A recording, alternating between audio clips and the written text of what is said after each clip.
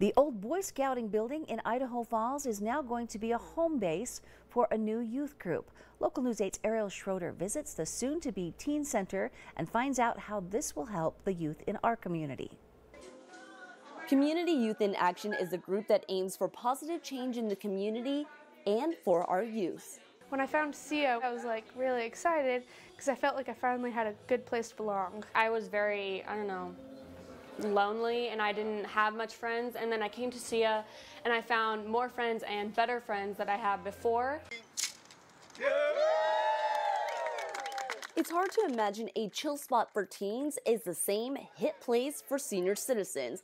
Well, for about a year it was, as SIA used the Idaho Falls Senior Center as a teen center.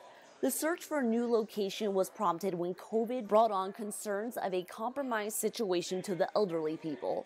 Without a location, the youth group used Zoom to stay in touch. So it was hard to adjust because we would rather see our friends kind of together. It was really frustrating because a lot of kids either forgot to join or they wouldn't stop talking on Zoom. After months of waiting, SIA was approved by the Idaho Falls City Council to move into the old Boy Scouts of America building.